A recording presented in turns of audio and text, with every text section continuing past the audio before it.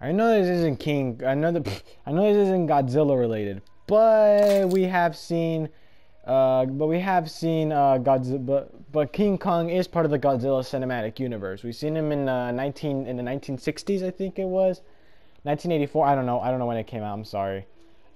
King Kong versus Godzilla, and then we saw him in Godzilla versus Kong in 2021. So yeah, they are in the same universe. So I get to say this is still a Godzilla video, even though I'm talking about King Kong.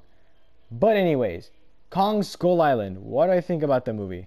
I think this movie is the best MonsterVerse movie, and I'm a Godzilla fan. So if you are saying you're not a Godzilla fan if you like Kong Skull Island, listen, man, I love watching Godzilla movies, and I still think that Kong Skull Island is worth the watch. So why don't you stop being a crybaby and watch this movie, because it's really amazing, and really, in my opinion, it's like one of the best like Warner Brothers movies I've ever seen. So So anyways, what do I like about the movie?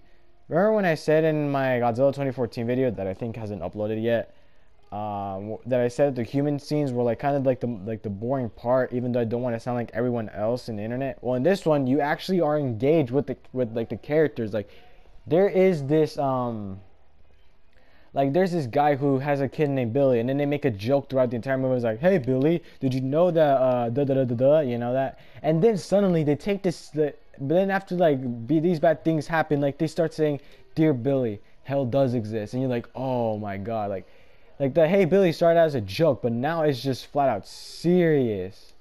Like that's how diminished these characters have been after setting foot on on Skull Island. And also, yeah, I think the soundtrack in this movie is amazing. Even though it's just 90% popular songs that came out in the 1970s that have been associated with war, including "Fortunate Song" by Creedence Clearwater Revival. And if you're not interested in that, then you can check out "Bad Moon Rising," also by Creedence Clearwater Revival.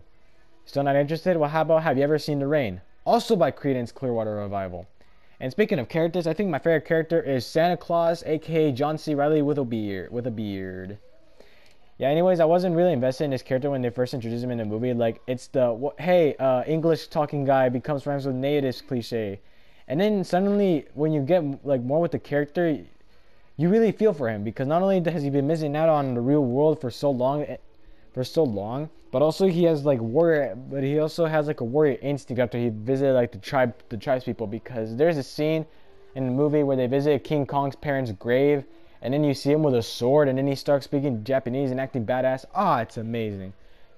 And also, yes, I do shed a tear every single at the scene where he says, "You know what it is? A beer in your left hand and a hot dog on your right, while you're just sitting down on a sunny afternoon on a Sunday." And then that's what he does in the movie, and sees his family for like after 20 years, and it's beautiful.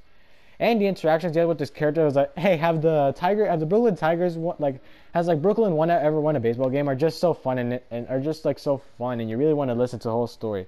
Kind of like my grandma's stories, except even more fun. And I can understand Samuel L. Jackson's hatred for like King Kong. He did kill his men, and he's really overpowered. And even though I say this movie's good, like what is my one gripe with this movie? You can't have a good film without a negative. My negative with this movie: John Goodman is the villain of this movie, and literally his motivation is monsters exist, and that's it. Like he really does not have any other motive except saying, "I'm gonna prove to these scientists that the giant monkey exists." And then he dies, and I was like, and I really felt no emotion, like, is this like the real villain of the movie? Actually, yes, but no, as he has the real human villain, but not the actual villain, as it is a skull crawler, which badass design, which my compliments to the creature designer, which really has everything in touch. And here's the famous skull detailed head, the long reptilious tail, and of course the skin. My compliments to your creature designer. The creature designs in these movies are badass, and they're really amazing. My favorite one being not just a skull crawler, but also the giant spider with bamboo legs. That scene actually terrified me when I first saw this in theaters.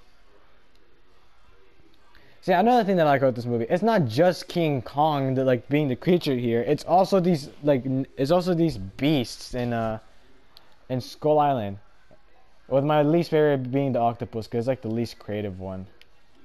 But anyways, yeah, the creatures in this movie are really amazing. King Kong not only serves as the Sigma male in this island, but the creatures here are also very impressive and have really nice detail in them. Except for the octopus, he's just a giant octopus, and he literally has like one scene. I know the creatures have like one scene too, but at least they make it count. Another thing I like about this movie, let's see what I like about this movie, is that you really feel like you're actually in the island. You really want to see this character survive because you do care for them, but also you want to see how they make it out of this hellscape alive. And you really feel like you're in the island yourself as you're watching this movie. Please, it's on HBO Max. I know not everyone has HBO Max, but please watch this movie, or at least subscribe to HBO Max just to watch this movie in Gumball. It's amazing. 9 out of 10 in my books. Will recommend it to everyone. My favorite MonsterVerse movie, and I hope you'll like it, even if you're a Godzilla fan. King Kong or Godzilla fan, either way, you will enjoy this movie. See you next time.